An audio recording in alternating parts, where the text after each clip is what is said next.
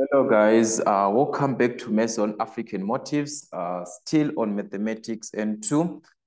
In this platform, we have got the question that we are going to consider from the November 2022 question paper. That was question 3.4. There is something that we actually, that I couldn't actually figure out that is very, very important in this question, okay? I was actually rushing through this question, but I want us to check something that we didn't mention previously on 3.4. We were given that there is a sheet of paper in the shape of a circle sector formed to have a radius of 1,3 centimeters. Okay, so that's a circle sector, which is this one. That's our sector. Okay, so this is too much. Let's just try to reduce it here. All right.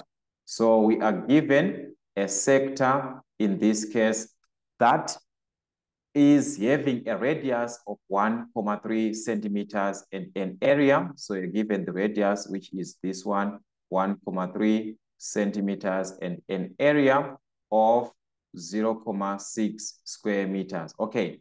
Then we are given if the sector is bent, okay, in the shape of a cone, calculate the perpendicular height of the cone. Okay, so we are told that this is bent now to a cone, okay? It is bent into a cone.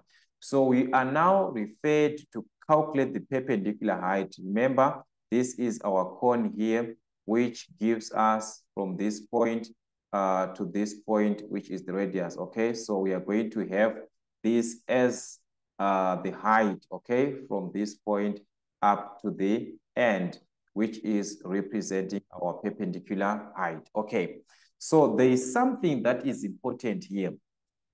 The sector that we have is the one that we used to create a cone, okay? And this cone is open at the top here, all right? Our cone is open at the top. So actually what we know is that from the cone that we are given, okay, we are going to relate so that we can obtain the radius, and this can help us to find, in this case, to find the height, okay? So let's say from the sector that we are given here, if we were to calculate the total surface area, okay, we are going to have the total surface area because we are given our total surface area as 0,6, okay? So on this cone, the total surface area, because this is the one that was shifted, okay, the same area that we have here was just shifted to give us a cone. Take note, guys, we are from a sector to a cone. So on the cone, this same area of 0,6 is the same as the area of a cone.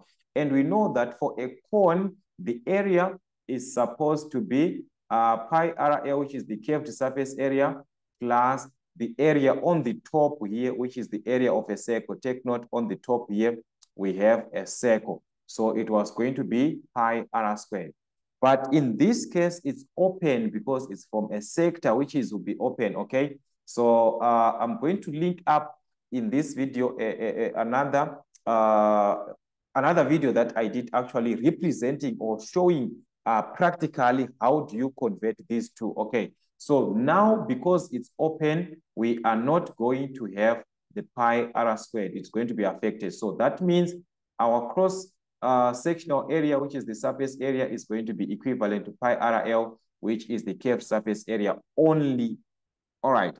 And we can calculate the radius from this part here because we have got our L being represented as X. Here, this is our L. In this case, it's supposed to be the slant height, which is our X. In this case, it's supposed to be our X here, which is the same as the X, which was the radius for the sector. So the radius for the sector is equivalent to L, which is now on the cone, okay? So that is 0,6 is equivalent to pi times R, which is the one that we want to calculate, times L, which is 1,3. So remember, I told you L is going to be R, or R is going to be L.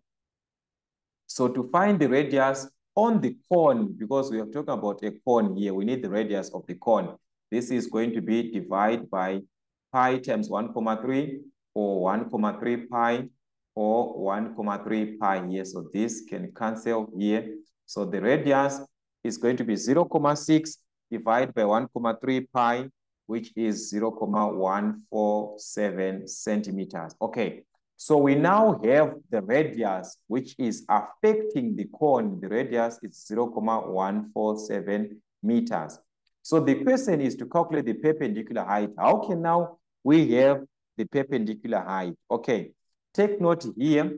We have got the slant height here, which is x. This x here, like I was saying from that previous part that I was talking about, that from the indication how this diagram was drawn, it's a wrong presentation. Your x is supposed to be here, okay?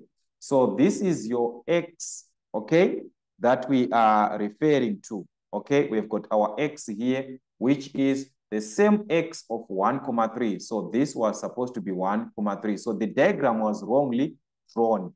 I mean, this x, this is not supposed, x is supposed to be this slant height, okay? So I want you to understand this part. So you have the x, which is 1,3, which I said radius is going to be L. And you have got the radius now, which is 0,47. And we know that these two, they meet at 90 degrees from a cone. So we have got the radius and the slant height and the perpendicular height, which is taken from this formula now. Remember from our Pythagoras theorem that L squared is equivalent to R squared, all right? So this is going to be equivalent to R squared plus H squared. So as we are supposed to calculate H, so that is going to be L squared minus R squared, which is equal to H squared. Then we find the square root. So H is going to be the square root of L squared minus R squared. So the L is the slant height now, which is that radius that we given before, where we said radius is equal to L, which is 1,3. That is this height here. So it is going to be the square root of 1,3 squared minus the radius now, which is the other side from our Pythagoras theorem, is going to be 1,47 squared. So if we subtract this, we are going now to obtain the height, which is the perpendicular height now, which is the one that they wrote as x, but this is not supposed to be x. X is supposed to be these sides. Then this becomes the height, okay? So our h being the height from this formula, it is going to be 1,292 if you round off properly in centimeters. Okay, so guys, the indication of the graph is, the indication of these shapes is supposed to be very, very clearly indicated so that we avoid the errors, or we avoid mistakes as we are working these typical questions. Okay, so that was the question on 3.4. I just hope we have just a basic idea of what is happening in this diagram. But like I said, I'm going to link up the video, which is also part of the explanation of these two shapes, from a sector to a cone, or from a cone to a sector. That's what we had, guys, from Mason African Motives. Till we meet again.